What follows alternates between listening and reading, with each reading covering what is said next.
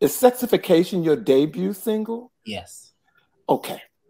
Sexification is a musical masterpiece. Okay. Thank you. I hear music very well. It is a musical masterpiece. Briefly tell us what that track is about and what song from your record best describes your mood today. Okay. So Sexification was the last song we completed of the album, but it was the first track that I heard before I heard any other track. I loved it. My producer, shout out to D Bryant in Atlanta, the greatest.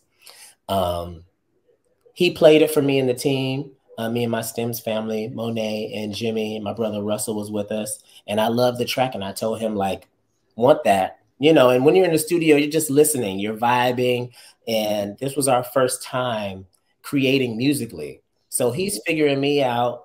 We're figuring him out. You know, he's listened to my EP, but he's still trying to pinpoint, cool, you did a lot of other people's music. What's your sound? And so we kept that track on the back burner, created the whole album in about 5 to 6 days. And a line, it's literally going back to the 70s and the 80s where we're telling a story. Every song flows into the next. You don't want to stop it. You want to say, oh wow, this is a story that we're singing here.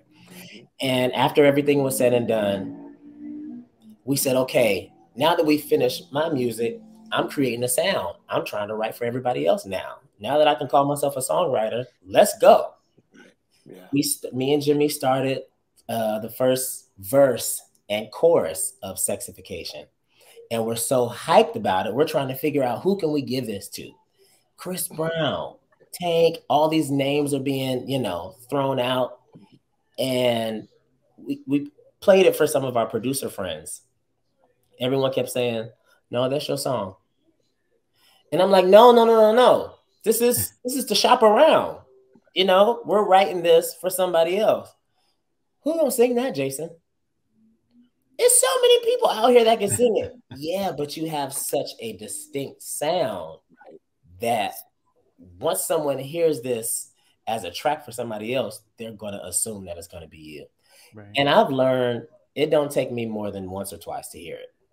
Right. I don't have to wait for the rocks to cry out for you to know that this is for me. Right. And because I've spent so much time in my life pushing other people's experiences, pushing their ministries, pushing their agendas, now when God drops something in my lap that he's like, no, bro, this is for you, I'm like, yep, it is. And I move